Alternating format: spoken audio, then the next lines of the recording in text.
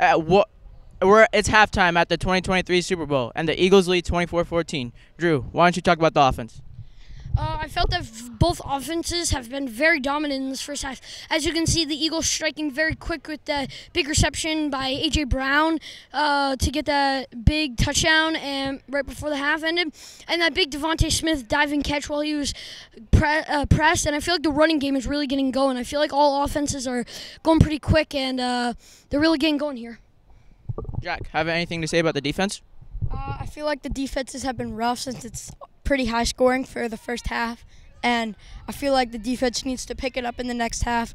If they're going to want a chance at winning this game, they're going to need to, both teams are going to need to make some defensive stops, and yeah, that's really it.